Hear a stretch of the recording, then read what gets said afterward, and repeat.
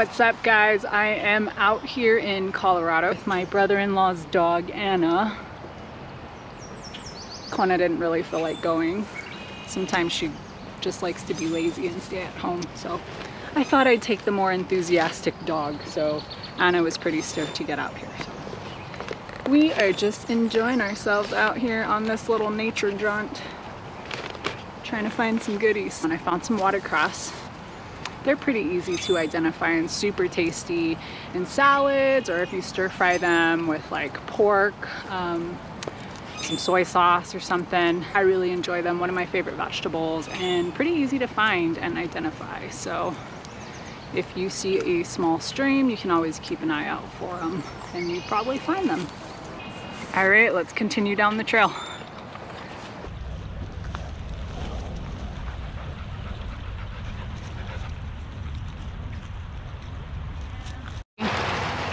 They're really old and pretty buggy.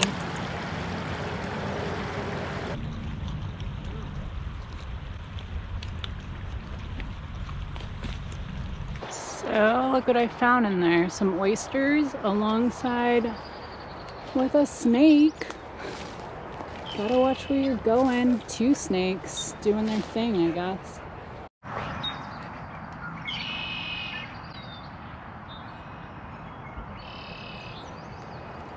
In here, somebody clipped some, and there's some older ones down there.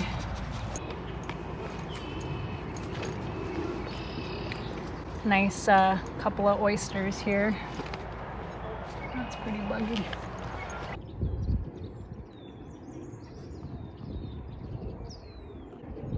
Okay.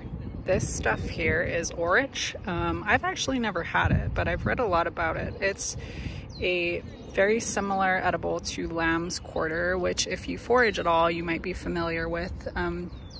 People love it because it's one of the easier things to eat. It's not as bitter. And thank you, Anna. But it's kind of spinach-like. So let's take a look here. See how it has that sort of frosty underside? Lamb's quarter has that as well. So we're just gonna pick a few. There's a whole lot here. Look at that, huge cluster.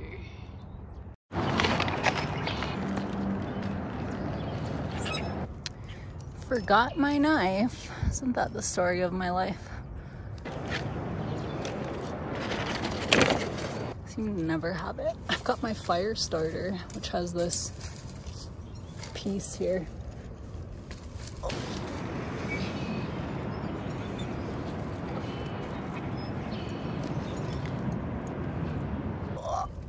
Well, just kind of butchering these.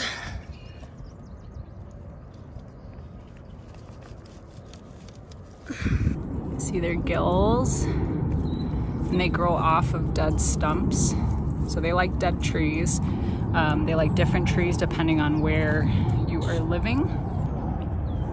And sometimes they're a little more brown and sometimes they're a little more white. It just depends. There's different subspecies of Pleurotus austriatus. But they're always buggy. You see the beetles in there? I recently found out that the beetles are actually going after the fly larva. That's lots of flies lay their eggs in here, and then that's what the beetles are kind of after, I guess. But yeah, delicious, edible, keep your eyes peeled. This is actually my second mushroom species I'd ever found. They're pretty easy to identify, so it's a good beginner mushroom. All right, anybody know what this is? So this guy is why it is important to really know what you're looking for in any poisonous lookalikes in the family. So this I know kind of looks like parsley, but it is not. It is poison hemlock. If you look at the stem there, you see those red dots. Yeah, that is a identifying factor in poison hemlock. They have white flowers This is kind of one of those things that you just really need to know what you're doing before you start picking in the parsley family, because it's easy to confuse. I mean, look at those leaves. Looks like carrot or something along those lines, you know? Here is another look at it. You see the red stem? They don't always have that. They're also smooth, because you can find Queen Anne's lace and the legs will be slightly hairy. Can always remember Queen Anne has hairy legs. Flowers are different too, but when it doesn't flower, it makes it a little bit harder to tell. So kind of something to stay away from unless you are pretty good at identifying plants. It's a little thin. I like thin asparagus. But that is definitely...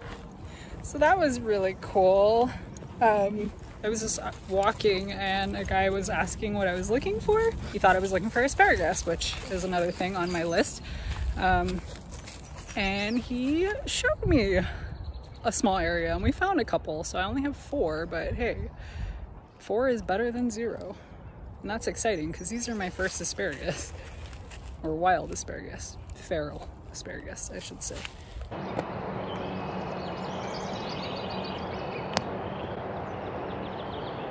Just a nice day out foraging. There's always something good to find outside. It's just a matter of getting a little familiar with some common plants. So I'm excited we found something that'll give us a good dinner.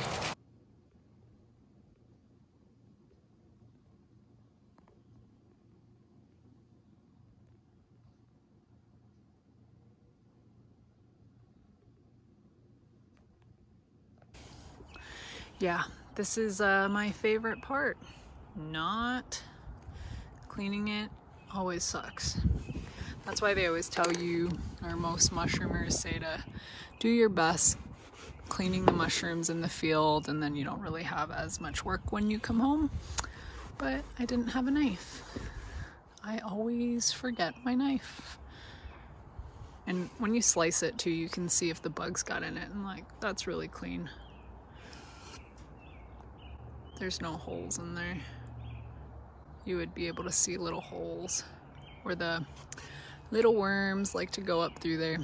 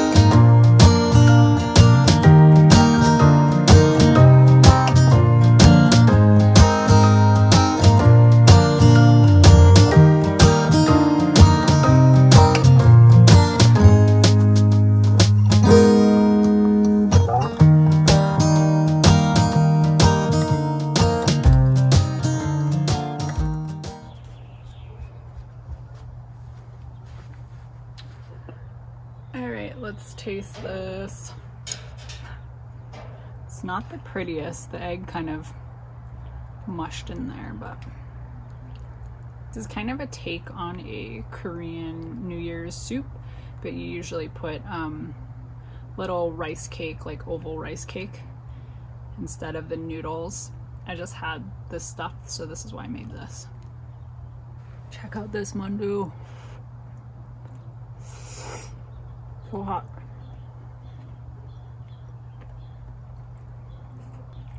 Delicious.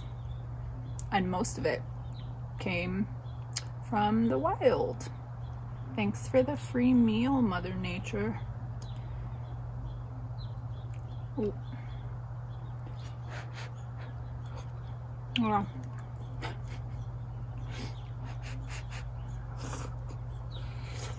It's too hot.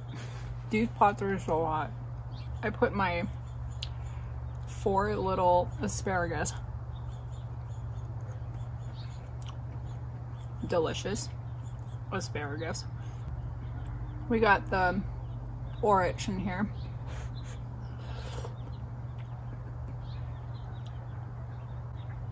That really tastes exactly like spinach. I think you could fool anyone with that.